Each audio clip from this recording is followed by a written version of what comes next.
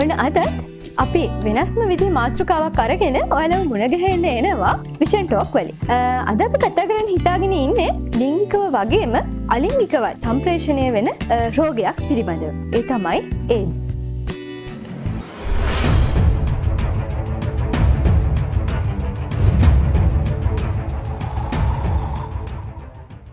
HIV AIDS කියලා කියන්නේ ලෝක පුරාම ව්‍යාප්ත වෙච්ච ඩිසීස් එකක්. මේක හදන වෛරස් එක. ඒ කියන්නේ අපි HIV කියලා කියන එකෙන් අදහස් කරන්නේ human immunodeficiency virus කියන. එතකොට මේ human immunodeficiency virus කියන එකේ තේරුම human කියන එක දන්නවා අපි මානව කියන එක මිනිසා. immunodeficiency කියලා කියන්නේ immuno කියලා කියන්නේ ප්‍රතිශක්තිකරණ deficiency කියලා කියන්නේ ඌනතා. එහෙනම් මානව ප්‍රතිශක්ති ඌනතා වෛරසය තමයි අපි HIV වෛරස් HIV AIDS කියලා හඳුනන්නේ. කියන්නේ AIDS කියන රෝගය පතුරවලා හරින්නේ මේ HI කියන වෛරස් එක හරහා. එතකොට මේ වෛරස් එක අදාළ වෙන ෆැමිලි එකට අපි කියනවා රිට්‍රෝවෛරසස් කියලා. මේ රිට්‍රෝවෛරසස් ළඟ තියෙනවා මේ විශේෂ ගුණාංගයක්. මොකද්ද මේ ඒගොල්ලන්ගේ ජීනෝම් එක. ඒ කියන්නේ ඒගොල්ලන්ගේ දැන් අපේ තියෙනවානේ අපේ ප්‍රවේණික ද්‍රව්‍ය තැන්පත් කරලා තියෙන්නේ DNA වල. ඒ කියන්නේ ඔබේ දෙමව්පියෝ ඔබට ලබා දෙන වර්ණ දේහ කොටස් ඔබ නිර්මාණය වෙන වර්ණ දේහ හරහා. ඒ කියන්නේ ඔබේ දෙමව්පියන් ඔබට ලබා දෙන වර්ණ දේහ හරහා. එතකොට ඒ වගේ වර්ණ දේහ හැදිලා තියෙන DNA වලින්. ඒ වගේ මේ වෛරස් එකත් එයා හැදිලා තියෙන DNA වලින් නෙමෙයි. එයා හැදිලා තියෙන RNA වලින්. ඒ වගේම මේ වෛරස් එකට පුළුවන් යාට ඕනි වෙලාවෙදී මේ DNA එක මේ RNA එක DNA එකක් බවට කන්වර්ට් කරන්න. ඒකද යාගාව තියෙන එන්සයිම් එකක්. අපි ඒකට නම කියනවා reverse transcriptase. මේ reverse transcriptase කියන එන්සයිම් එක හරහා යාට පුළුවන් යාගාව තියෙන RNA එකක් DNA එකක් බවට කන්වර්ට් කරන්න. ඒ කියන්නේ ඔබ හිතන්න දැන් ඔබට වැළඳෙනවා කියලා මේ HI කියන වෛරස් එක. මෙයාව වැළඳුනාට පස්සේ ඔබේ ශරීරයෙන් ඇන්ටිබොඩීස් හදනවා. ඒ කියන්නේ ඔබේ ශරීරයේ ඔබේ පුරා මේ දුවන රුධිරයේ තියෙනවා අපි දන්නවා සෙල්ස් ಜಾති දෙකක් තියෙනවා. white blood cells සුදු රුධිරාණු සහ රතු රුධිරාණු කියලා. මේ සුදු රුධිරාණු වල තියෙන විශේෂම කෘත්‍යය තමයි මේ අපේ ශරීරයට ඇතුල් වෙන එක එක බාහිර organisms ලා. ඒ කියන්නේ ජීවීන් එහෙම නැත්නම් ඔය අපේ ඇඟට ඇතුල් වෙන අර positive agents කියලා අපි කියන්නේ. ඒ කියන්නේ අපිට මොනවා හරි රෝගයක් හදන්න පුළුවන් හැකියාවක් තියෙන කවුරු හරි කෙනෙක්. එයාට විරුද්ධව ක්‍රියා කරන්න තමයි. ඒ කියන්නේ අංශුවක් වුණත් මේ දූවිලි අංශුවක් වුණත් ඒගොල්ලන්ට පුළුවන් භක්ෂණය කරන්න. භක්ෂණය කළා විනාශ කරන්න තමයි සුදු රුධිරාණු හැදිලා ඉන්නේ. ඉතින් මේ වෛරස් එක කරන්නේ දැන් සුදු රුධිරාණු ගිහිල්ලා වෛරස් එක භක්ෂණය කරන්න හදනකොට කියන්නේ ඒගොල්ලෝ ඒක නවත්තන්න තමයි උත්සාහ කරන්නේ. ඒ කියන්නේ දැන් මේ සුදු රුධිරාණු වලට හැකියාවක් තියෙනවා මේ වෛරස් එකට against මේ වෛරස් එකේ කියන්නේ එළියේ තියෙන එළියේ තියෙන මේ පිටත ලේයර් එකේ තියෙනවා පොඩි ප්‍රෝටීන් කෑලි. මේ ප්‍රෝටීන් කෑලි වලට shapes තියෙනවනේ එක එක જાතියේ රටා තියෙනවා. ඉතින් මේ රටාවලට සමාන වෙන විදිහේ ඇන්ටිබොඩීස් ඒ කියන්නේ ප්‍රතිදේහ නිර්මාණය කිරීමේ හැකියාවක් සුදු රුධිරාණු වලට තියෙනවා. සුදු රුධිරාණු වල තියෙනවා මේ T cells B cells කියලා ಜಾති දෙකක්. මේවට lymphocytes ඔබ දන්නවා lymphocytes ಜಾති දෙකක් තියෙනවා.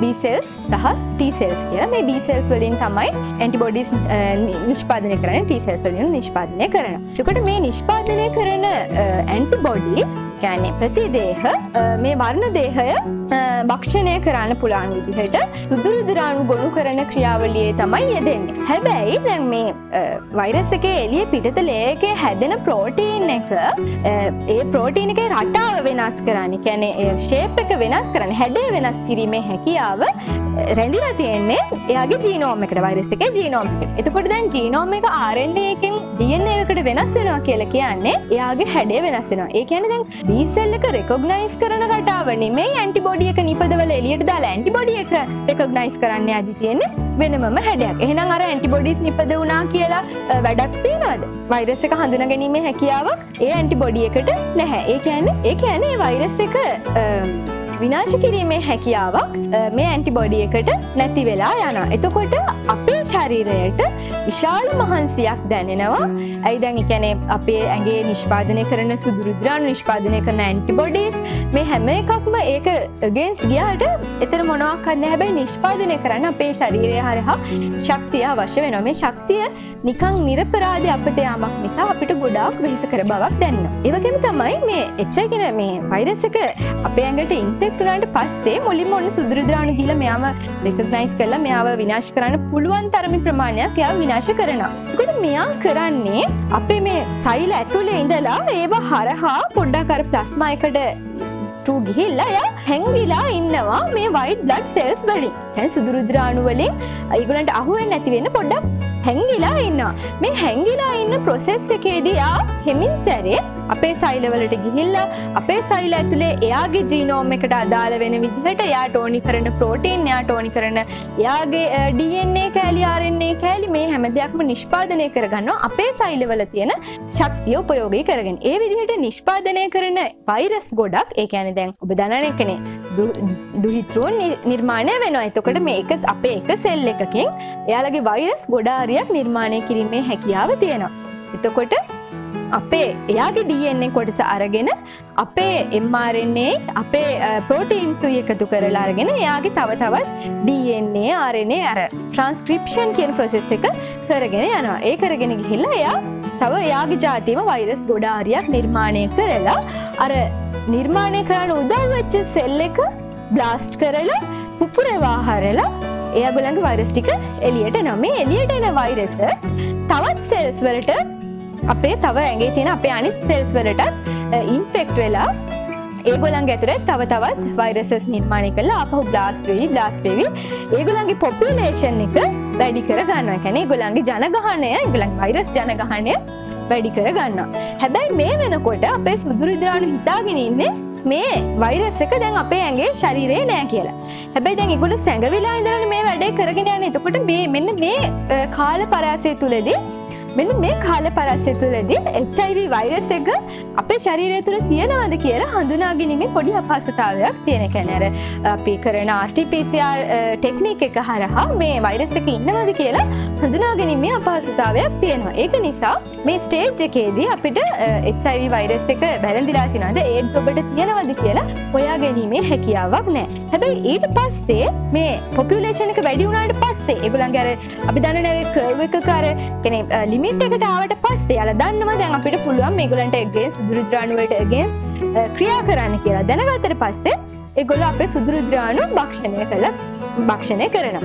එතකොට දැන් ඔබ දන්නවා සුදුරු ද්‍රාණු වලට තමයි හැකියාවක් තියෙන්නේ ඉමුනිටි එක වැඩි කරන්න. ඒ කියන්නේ අපිව බාහිරින් එන එක ඒජන්ට්ස් ලාගෙන් බේරන්න පුළුවන් හැකියාව තියෙන්නේ සුදුරු ද්‍රාණු වලට. ඉතින් මේ සුදුරු ද්‍රාණු ප්‍රමාණය අපේ ඇඟෙන් අඩු වෙනවා කියලා කියන්නේ අපේ ඇඟට බෝ වෙන එක ඉන්ෆෙක්ෂස් ඩිසීසස් වලට අපිට against ක්‍රියා කරන්න හැකියාවක් නැති වෙනවා. ඉතින් ඒ අවස්ථාවේදී වෛරස් එක HIV වෛරස් එක ඒකට තමයි අපේ ශරීරය සූදානම් කරන්නේ. කියන්නේ කිසිම මනුස්සයෙක් AIDS කියන රෝගය වැළඳිලා මිය යන්නේ නැහැ. හැබැයි ඒ කෙනා මිය යනවා වෙනත් මොකක් හරි අපි හිතමු සෙම් ප්‍රතික්ෂාව කියලා නිකන් normal බැක්ටීරියා කෙනෙක් අපේ ඇඟට ඇතුල් වෙලා සෙම් ප්‍රතික්ෂාව හැදෙන කියලා කවුරුත් මැරෙන්නේ නැහැනේ. හුඟක් වෙලාවට නියුමෝනියා අවස්ථාවේදී තමයි HIV AIDS කියන රෝගය හැදිච්ච කෙනෙක් මිය යන්නේ. ඒ කියන්නේ සෙම් ප්‍රතික්ෂාව හැදිලා ඒක නියුමෝනියා තත්ත්වයට පත් වෙන තාක් අපේ ශරීරයේ ඉමුනිටි එකක් හදාගන්න හැකියාවක් නැහැ. මොකද අපේ ශරීරයේ ඉමුනිටි එකට අවශ්‍ය කරන සුදුරු ද්‍රාණු ප්‍රමාණය amount එක ගොඩක් අඩු වෙලා තියෙන නිසා. දැන් ඔබට තියෙන ලොකුම ප්‍රශ්නයක් තමයි AIDS කියන එක කොහොමද බෝ වෙන්නේ? කියන්නේ දැන් අපේ සමාජයේ සමහර අය හිතාගෙන ඉන්නවා AIDS කියන එක හුලඟින් බෝ වෙනවා කියලා කතාව තියෙනවා. දැන් සමහර පැතිවලත් එහෙම තියෙනවානේ AIDS කියන්නේ හුලඟින් බෝ වෙන රෝගයක් කියලා. හැබැයි එහෙම එකක් නෙමෙයි මේක. ඔබ AIDS තියෙන කෙනෙකුගේ ඇඳුමක් පාවිච්චි කළත් ඔබට ඒ රෝගය වැළඳීමේ ප්‍රවණතාවයක් නැහැ. ඔබ ඒ කෙනෙකුගේ සාලුවකින් පිහිදැම්ම කියලා හිතන තුවාලයක් අරගෙන ටවල් එකකින් ඔබේ මුඛ පිහිදැම්ම කියලා ඇඟ පිහිදැම්ම කියලා ඔබට ඒ රෝගය බෝ වීමේ හැකියාවක් නැහැ. හැබැයි ඔබට මේ රෝගය බෝ වෙනවා ඔහු හෝ ඇය මං කියන්නේ AIDS රෝගියෙකුගේ blood ලේ ඔබේ ශරීරයේ තියෙන මොකක් හරි තුවාලයක ගැවුනොත් එහෙම නැත්නම් ඔබේ ශරීරයේ ඔබේ ඇඟේ දුවන ලේ හරහා මිශ්‍ර වුණොත් ඉතින් මේ සාමාන්‍ය අපි බ්ලඩ් වල තමයි මේ වෛරස් එක එතකොට ට්‍රාන්ස්මිට් වෙන්නේ. ඔබ දන්න සුදුරු ද්‍රාවණු තියෙන්නේ බ්ලඩ් වල කියලා අපි කතා වුණා. එන රුධිර පාරවිලණයකදී කියන්නේ ඔබ රෝගී තත්ත්වයක ඉඳලා තවත් සාමාන්‍ය හෙල්දි පර්සන් කෙනෙක් කියලා අපි හිතන කෙනෙකුගෙන් බ්ලඩ් අරගන්න අවස්ථාවකදී ඒ කෙනාට AIDS තිබුණොත් අන්න ඒ වගේ අවස්ථාවක අපිට AIDS බෝ වීමේ හැකියාව තියෙනවා. ඒ වගේම තමයි ඔබ හිතන ඔබ ඉන්ජෙක්ෂන් එකක් ගහන්න යනවා කියලා අන්න ඒ වගේ අවස්ථාවකදී මේ නීඩල් එක තව කෙනෙකුට පාවිච්චි කරපු එකක් නම් ඒ කෙනාගේ බ්ලඩ් ගැවිලා තියෙනවා නම් අන්න ඒ වගේ අවස්ථාවකදී අපිට ඒ වෛරස් එක බෝ වෙන්න පුළුවන් හැකියාවක් තියෙනවා. ඔබ හිතන ඔබ කොණ්ඩේ කපන්න ගිය අවස්ථාවක බ්ලේඩ් එකක් යූස් කරනවා කියලා. එතකොට ඔබ දැනවත් වෙනවා රැවුල කැපුවා වුණත් කොණ්ඩේ කැපුවා වුණත් ඔබ යූස් කරන බ්ලේඩ් එකේදී ඒක හැමතිස්සෙම බලන්න. මොකද කොණ්ඩේ කපන කෙනා එයාගේ පාසුවට තියෙන බ්ලේඩ් එකම අරගෙන කපන්න පුළුවන්. හැබැයි ඒ විදිහට කරොත් ඒකේ නෑ අපි දන්නේ නැහැනේ කෙනෙක් කොණ්ඩේ කපන්නේ නැ එක જાති පුද්ගලයෝ එනවනේ. එහෙම කෙනෙක් ළඟ මේ වෛරස් තියෙන එක්කෙනෙක් වුණොත් ඒ කෙනාගෙන් ඔබට බෝවීමේ හැකියාවක් තියෙනවා. ඒක නිසා හැමතිස්සෙම කොණ්ඩේ කපන්න ගියත් රැවුල කපන්න ගියත් අලුත් බ්ලේඩ් එකක් යූස් කරනවා කියලා බලන්න. එතකොට ඔබ දන්නද මේක sexually transmit වෙන්න පුළුවන් කියලා. දැන් කොහොමද sexually transmit වෙන්නේ? sexually transmit වෙනවා කියලා කියන්නේ දැන් ඔබ දන්නනේ මේ රුධිර පාරවිලෙන එක. ඔබේ රුධිරය තව AIDS රෝගියෙකුගේ රුධිරයත් සමග සම්බන්ධ වෙන එක වළක්වා ගැනීමේ හැකියාව ඔබට තියෙනවනේ.